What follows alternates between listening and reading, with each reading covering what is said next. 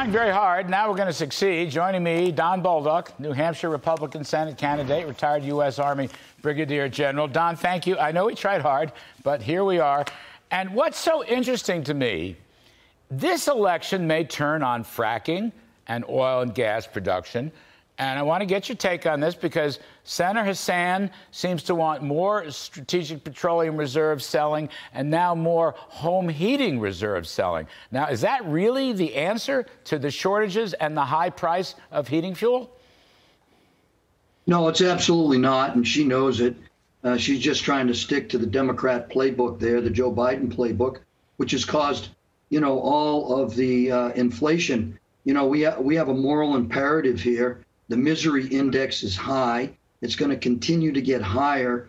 Natural gas shortages are going to drive blackouts in January, going to drive, electrical prices are going to double in December. Food is going to continue to go up. People are going to be choosing between heating and eating. We got to turn on the spigot, which was my recommendation. Reverse the tax increases that they did as part of this really poorly named Inflation Reduction Act, which was merely an IRS expansion act and a tax increase for everybody across the board, particularly the middle class. All this needs to be reversed, and she has voted against that as late as August. These are the things that we need to do, and we're going to have to get to work on this as soon as we get to Washington, D.C. Granite Staters know it. I took her to task on this in our debate, at 12 o'clock today at NHPR, and she just insists on continuing down this road that got us here, and Granite Staters are waking up to it. I mean, if you've got a shortage of natural gas and a shortage of home heating fuel, can you actually stand up, let's say the debate or wherever, and tell people we should close down the fossil fuel industry, which is what Biden is saying and what John Kerry is saying? I mean, she actually says that, sir? Yeah, she actually supports it. She thinks that the road that they're on, with the Green New Deal and all these things that they have passed is the right road to be on. She refuses to acknowledge inflation. There is nothing on her website or anything that she puts out with the word inflation in it. She refuses to recognize the hardships of moms and dads and retirees and everybody here in this state choosing between heating and eating. I mean, it is as if she doesn't, almost she doesn't care. She owes us all an apology, really, for what she has done and how she has voted here in the Granite State to create all these hardships.